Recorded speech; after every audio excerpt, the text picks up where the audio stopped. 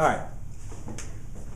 So, ladies and gentlemen, if you're going to go and graph this, so far what we've learned, right, how to graph this, or to graph these two, is we've talked about creating the unit circle, right? And remember that we always start on our initial side. And then what to do from there is we would just kind of rotate in the counterclockwise direction would be positive, and the clockwise direction would be negative. So this one's positive, so I'm going to be going in this direction. However, we remember that halfway around a circle is pi, but we're talking about 22 over 3 pi. So one helpful way to do this was if we broke this up into thirds, right? We could say this is 1 pi over 3, 2 pi over 3, and 3 pi over 3, which is equivalent to pi, right? And then we could do the same thing on the bottom.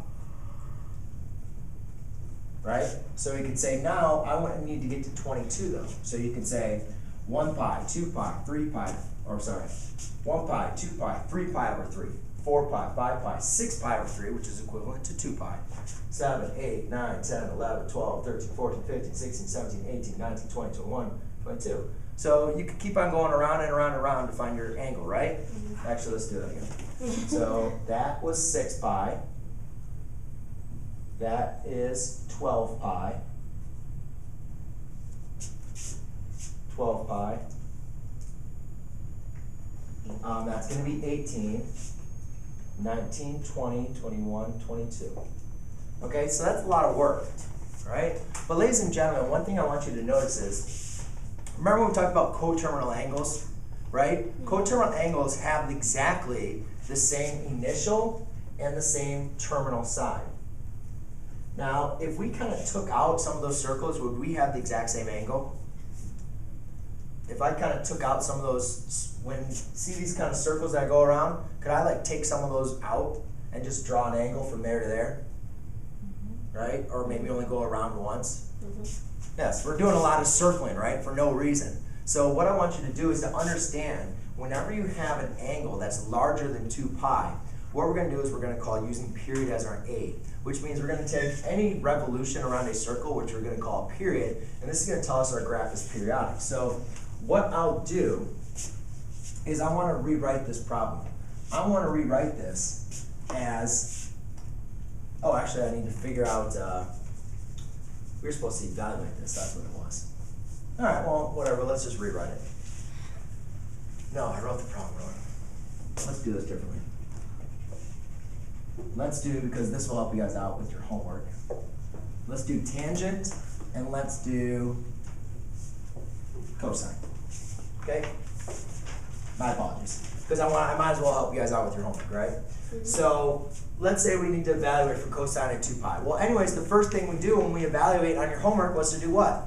Determine where the point is on your unit circle, right? You need to keep on going around and around and around to determine where your angle is so you can find the point on the unit circle. However, ladies and gentlemen, here's kind of a shortcut that you need to do. Rather than drawing all this up, because what if I said this was 122 pi over 3?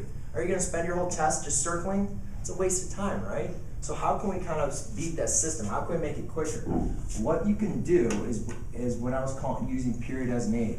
I can rewrite this as cosine of 22 pi over 3. I'm sorry. I can write this as how many, every single time I take out a circle. So I could say plus, or I could rewrite this as 12 over 3. 6 pi over 3. That's a period, right? Or a revolution. It's a redundancy. 6 pi over 3 plus 6 pi over 3 plus 6 pi over 3. 6, 12, 18 plus 4 pi over 3. Do you guys notice how all these are just circles around that I'm doing, right? It's just added stuff.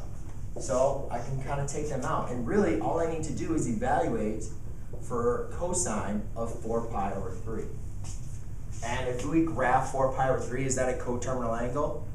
1, 2, 3, 4.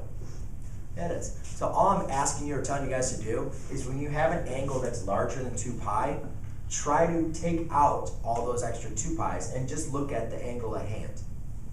Yes? So do the math first and then draw the angle? Yes, I did that. We'll do it for that one on this problem next. So you have it like that, right? Now we determine that point on the unit circle, or we didn't determine the point on the unit circle. Now we need to figure out what is that point on the unit circle. What does that point relate to?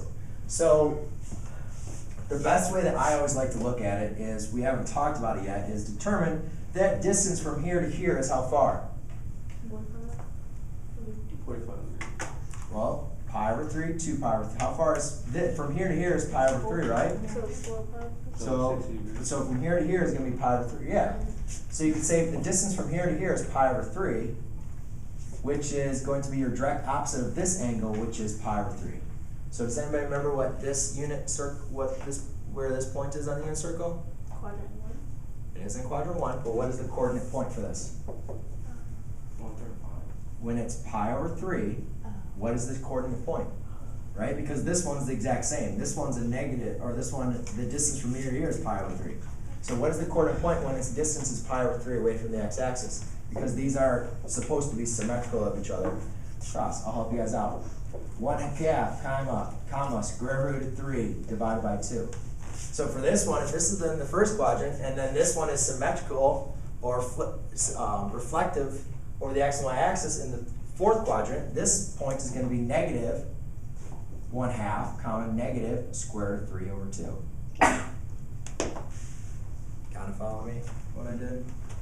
Okay, so if we know that this point is negative 1/2 comma negative square root of 3 over 2, I say cosine, find the cosine of this. Remember, cosine evaluates for the, cosine is the, well, let's draw a triangle, okay, because I'm seeing some deaf ears. So, ladies and gentlemen, here's our angle, right, with the x-axis. Here's your x-axis. Here's the origin, right? Our point is negative 1/2 negative square root of 3 over 2. And our hypotenuse is 1. Cosine is what? And remember, we're dealing with this angle. Our cosine is going to be dealing with what? You guys really need to remember these. Adjacent over hypotenuse. Or, what we abbreviated in our notes is just the x-coordinate of your coordinate point. So therefore, this is equal to negative 1/2. Okay?